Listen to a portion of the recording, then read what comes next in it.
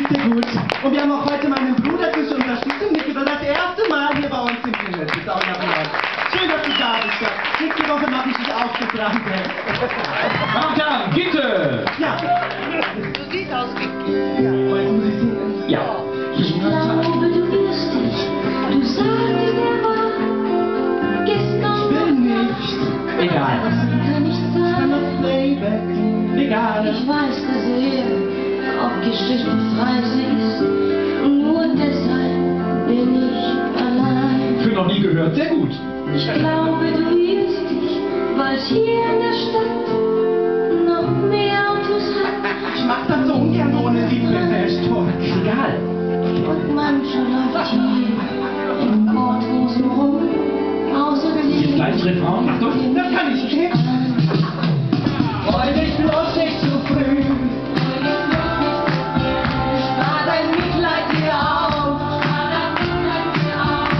Ich erwarte sie drauf, aber nun wirst du mich heute sehen. Tut mir leid, dein Triumph ist viel kleiner als du denkst. Ob du's glaubst oder nicht, ich weiß es längst. Meine Damen und Herren, bitte! Dankeschön, Herr Stark, für diese... Bitte, bitte, ich bin ja immer gerne bereit, Sie zu unterstützen. Für diese Zwischenlage. Liebe Mama, du bist ja Gitter-Fan, weiß ich. Da habe ich, ja. Du hast sie gerne gehört. Magst du die mal mit mir auf der Bühne machen in den nächsten Wochen? Vielleicht. Die doppelte Gitte. Vielleicht heißt bei uns auf dem Balkan die Macht. Ja. Schön, dass ihr da seid, ihr Lieben. So, ihr habt sie eben alle erkannt, Leonie Lickit, das war ja Britney Spears eigentlich. Aber sie war schon in den 80er Jahren, hat sie auch schon gesungen. Und das war damals Johann Jett. Genau. Johann Jett habe ich hier drauf stehen. Was?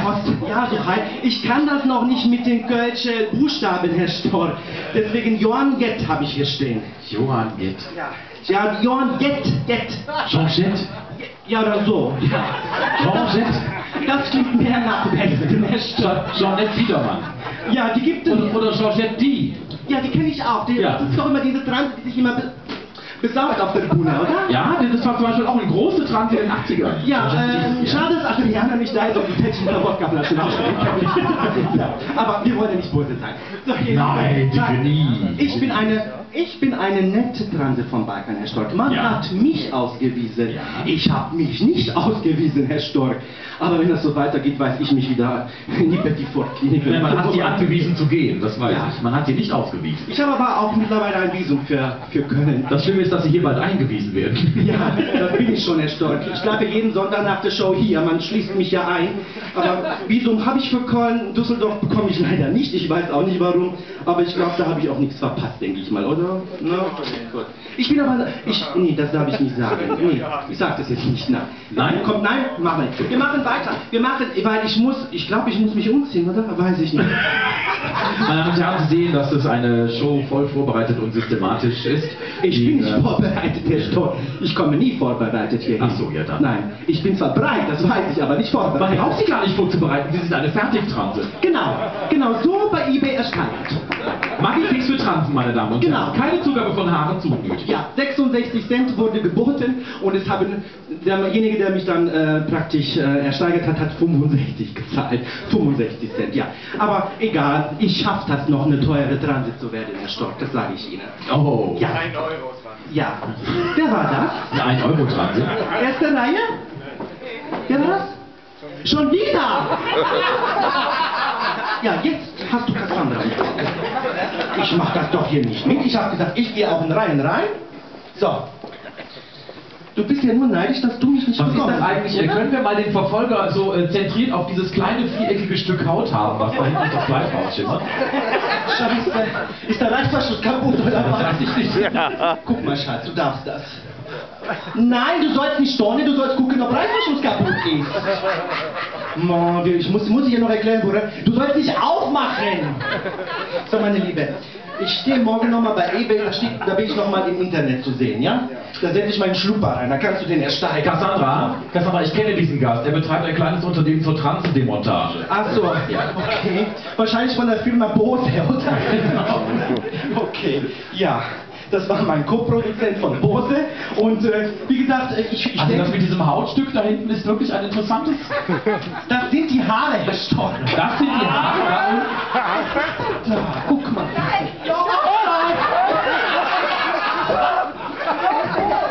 Und, ja, genau.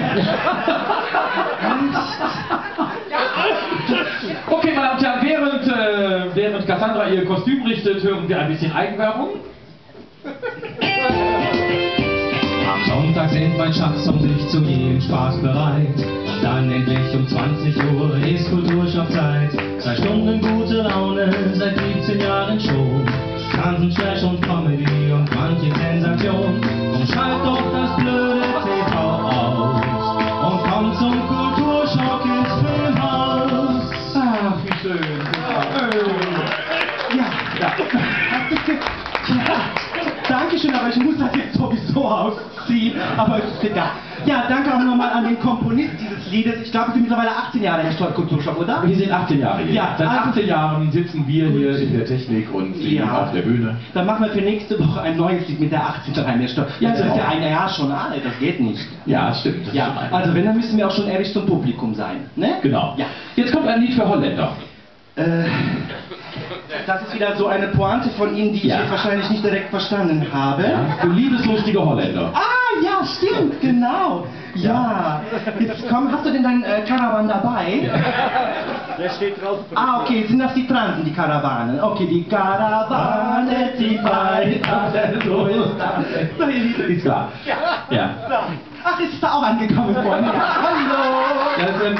Ich habe von das ein Teebeutelwitz, der muss ziehen. Ja, ich begrüße euch, du bist im Kulturschock gelandet. Viel Spaß bei der Show, die fast zu Ende ist. Ihr Lieben. So, wir kommen jetzt zu, genau, Caravan of Love.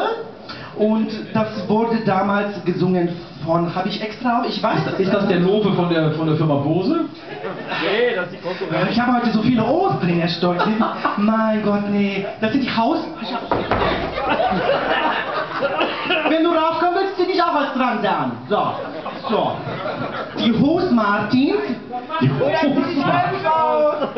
Licht aus? Nein, der soll sich ganz ausziehen. Ach, du sollst... Nee, das wollte ich ja nicht sehen. Aber ich kann mich ausziehen, wenn ihr wollt.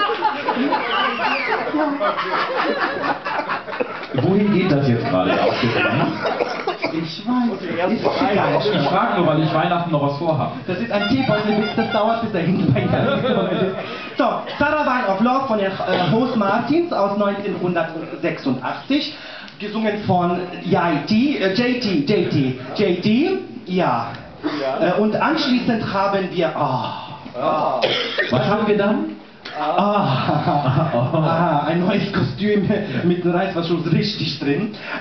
Anschließend haben wir, wenn da nicht die letzte Schwuppe hier gleich steht, also dann komme ich nochmal raus und werde richtig Pose, ich sag's euch.